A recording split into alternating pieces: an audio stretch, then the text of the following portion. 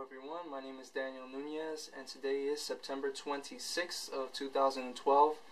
What I would like to present today is a clear indication of overunity in both measurement of input wattage and output wattage from the Unification Coil Rewired. So this is some of the best progress we've seen to date with this technology, and I would like to share that with you today. So if you have any comments, questions, or feedback at the end, feel free to post in the comments section below. As always, thank you for your support and blessings.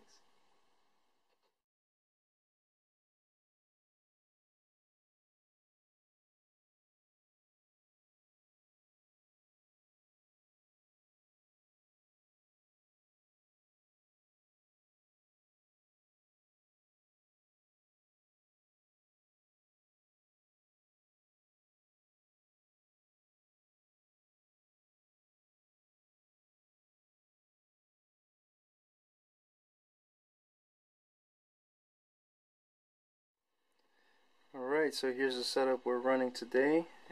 We have an amplifier standing wattage of 21 watts, and as soon as we turn on the 864 Hertz to activate this amplifier,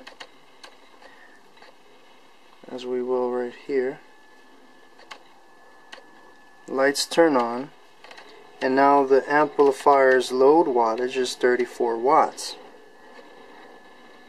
That means that we had an increase of 13 watts. So that 13 watts should match the input meters.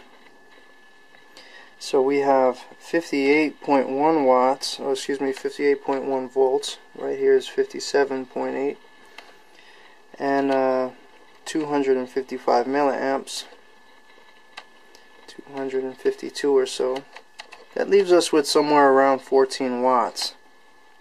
That pretty much matches this wattage. So now on this side we have 315 volts, 258 milliamps, 256. It dances around. See, what's good to note is that the output milliamperage is more than the input milliamperage. But there goes that breakdown, and we're left with 82.68 watts. That's nowhere near what's coming out from the wall there. That's only 34 watts. That means we have an increase of power of 458%. So that's the setup there. So there we have the coil. That's your meter reading. It's the wattage. And it's a clear indicator of overunity. So by the grace of Vortex based mathematics, we have a better understanding of how to make more energy efficient devices today.